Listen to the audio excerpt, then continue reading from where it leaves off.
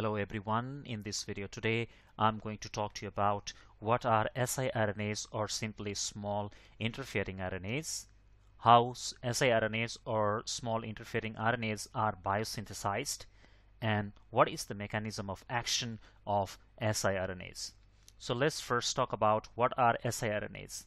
siRNAs are approximately 21 to 25 nucleotides long, double-stranded non-coding RNAs with a molecular weight of approximately 13 kilodalton, which suppress target protein translation by recruiting RISC complex to mRNA via Watson and Crick base pairing. About the RISC complex, this is called RNA-induced silencing complex, about which I will discuss in details in the later part of this video. So in simple terms, what are siRNAs? These are small non-coding RNA which are double-stranded in nature, and they suppress the target protein translation. Okay, the key difference between siRNA and miRNA is that siRNAs are highly specific to only one mRNA target.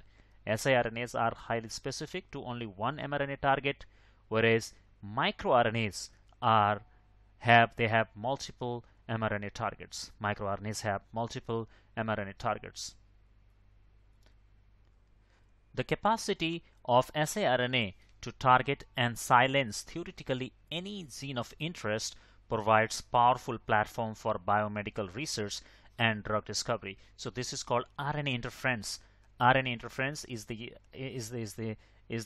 approach where the siRNA can silence theoretically any gene of interest.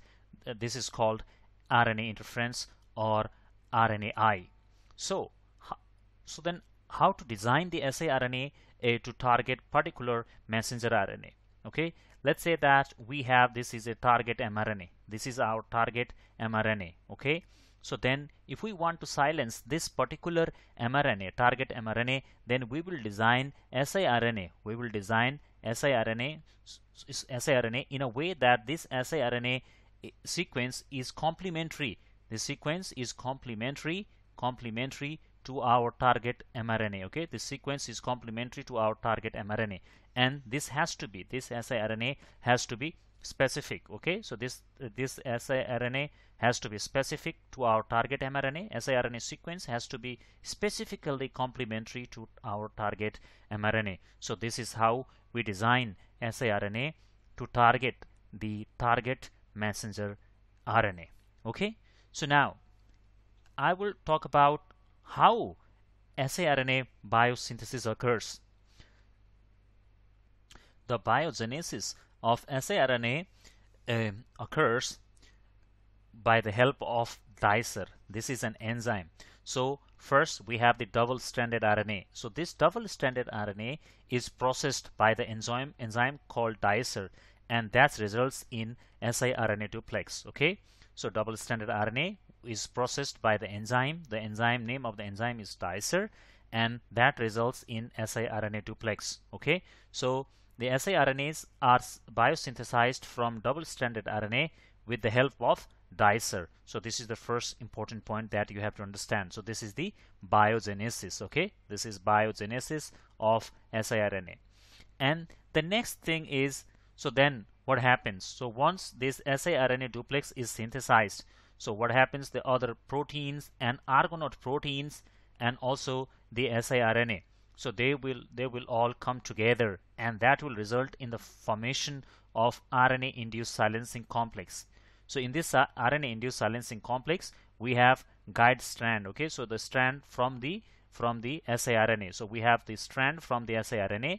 So this strand, because this particular strand is complementary to our target mRNA, so then what we will do, this siRNA strand will guide this RNA-induced silencing complex to our target mRNA. So basically, so now this will be guided to the target mRNA. So how? Because this guide strand has the sequence that are complementary to the target mRNA, Okay, so then this argonaute protein and this RNA-induced silencing complex, argonaute protein, and also other proteins, then what they will do, they will actually cleave this target mRNA. Okay, so they will actually cleave this target mRNA. So what is the function of siRNA here? It is actually guiding this RNA induced silencing complex to the target mRNA, and once it is because it has the sequences complementary to the target mRNA, so this RISC complex binds to the target mRNA, and then it cleaves the target mRNA, resulting in mRNA cleavage or mRNA degradation. So when our target mRNA is degraded, the target protein production will be decreased, because mRNA, okay, because from the mRNA protein is produced, right? From the mRNA protein is produced, and when our target mRNA is cleaved, then the protein production will be decreased. So this is how siRNA, or simply small interfering RNAs, lead to the decrease in protein production.